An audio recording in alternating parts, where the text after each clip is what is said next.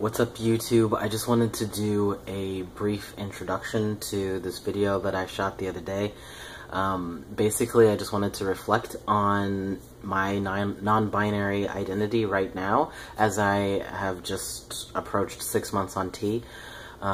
So I just wanted to introduce that video. In this video, I'm going to talk about non-binary identity, pronouns, names, but especially chest, as I have I'm a big person, and I had and have a big chest, and what that means for being non-binary, especially since, you know, so many of the images of non-binary people that we see on Tumblr or wherever tend to not have that situation going on. So I wanted to introduce this video. Alright, thanks.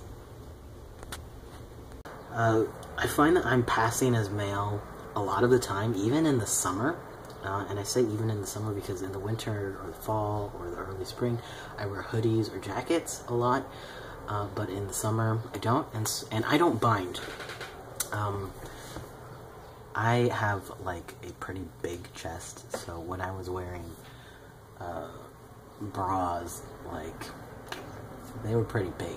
Now I still wear bras, actually, sports bras, but they are really kind of minimal, really just kind of, you know,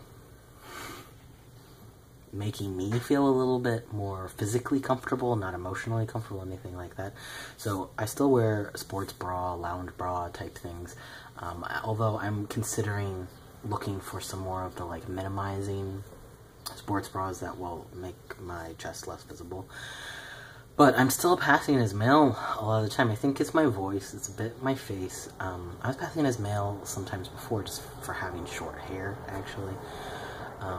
And I don't, you know, I like it. I feel delighted sometimes when people treat me as male, but I also kind of have conflicting feelings about it. So, I don't know, right now I'm using whatever pronouns people want to give me, whether that's he, she, or they, or anything else, but those are the main ones. But if I write something about myself, or if I speak about myself, I generally use they, and I'm kind of wondering if I want to move in that direction of using they more exclusively. But I do kind of like that there's an option for how people want to read me, and I just went somewhere, stayed at an Airbnb place that was specifically trans-friendly, but more so to trans women who are first coming out. And so I think people didn't quite know how to read me. Am I like a trans woman trying to come out, or am I just like a deep voiced lady, or what's going on? People there use she pronouns for me, and I felt a little uncomfortable about it.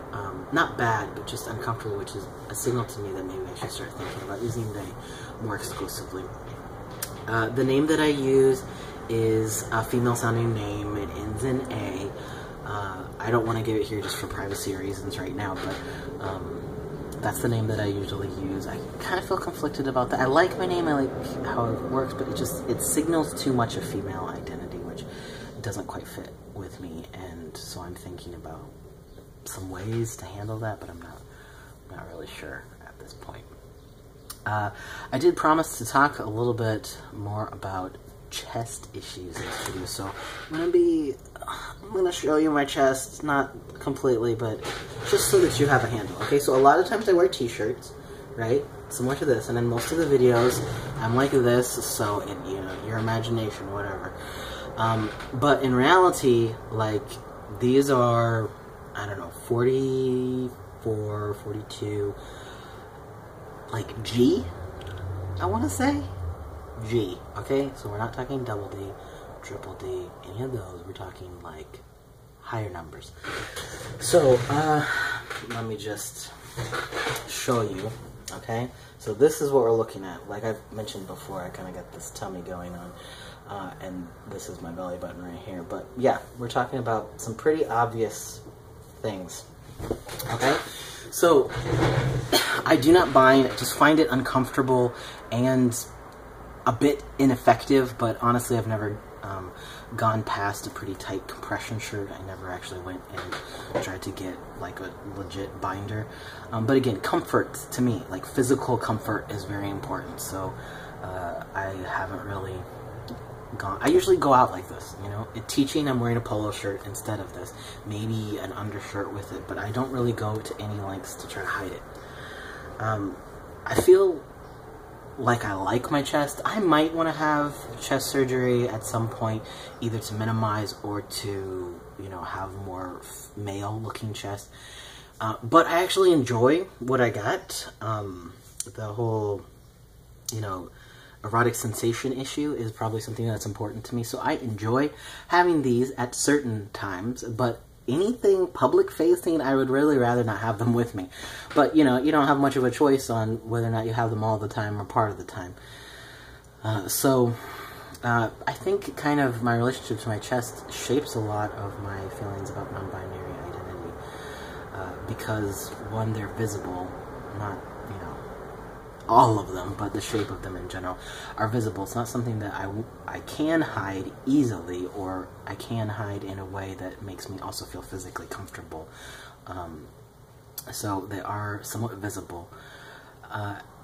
So I do think of that a little bit as really shaping why I'm not really identifying as F to M exclusively. I mean, if you want to do like the F toward M, maybe, but just non-binary.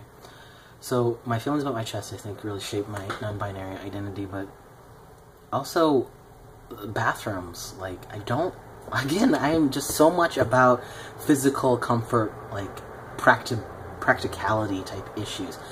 I don't want to use the men's restroom. Why don't I want to use the men's restrooms? Because I want to sit down when I pee. And when I sit down, when I pee, I don't want my clothes to fall into a puddle of piss, or a former puddle of piss that's now dried and just gross. You know, like, I'm kind of a germaphobe, not hugely, but yeah, I'm kind of a germaphobe.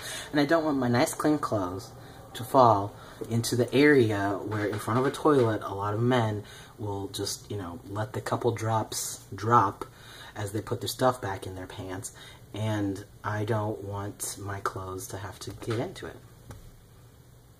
So I use women's restrooms exclusively. I've got a chest that looks pretty much like a female's chest. And then I got my face and my voice, which I think most people see more as male. So that's really what shapes my non-binary identity. I don't know what's going to happen in the future. I'm 6 months on T. Who knows how I'm going to feel 1 year or 2 years on T, and how it's going to be for me. It may be really uncomfortable to use the women's restroom if I can't pass as ambiguously gendered anymore. I don't know. So I'm going to have to see as things progress.